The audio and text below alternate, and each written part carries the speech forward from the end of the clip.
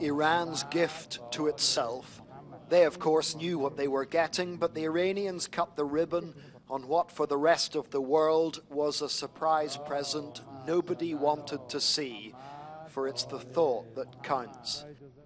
Adding fuel to the fire, this was as provocative as Ahmadinejad could be, showcasing a domestically made fuel rod ready for Iran's nuclear reactor.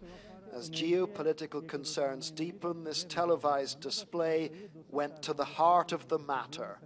Nuclear power stations normally use fuel enriched to around 4%, but the Iranian president boasted that theirs had been brought up to 20%.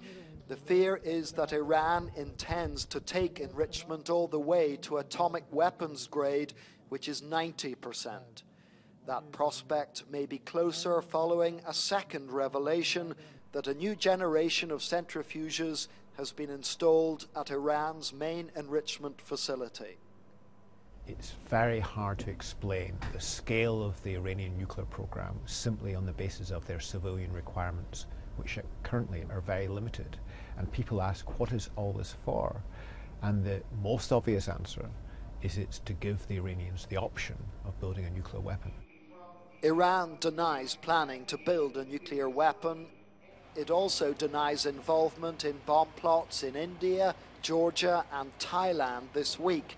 But Thai sources say that 2 Iranians captured after 3 failed explosions in Bangkok were targeting Israeli diplomats. Their plan apparently was to attach magnetic or sticky bombs to embassy cars. That's exactly the way suspected Israeli agents have been killing Iranian nuclear scientists, most recently in Tehran last month.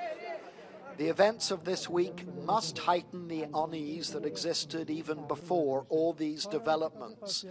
In a tinderbox region, they're playing with matches.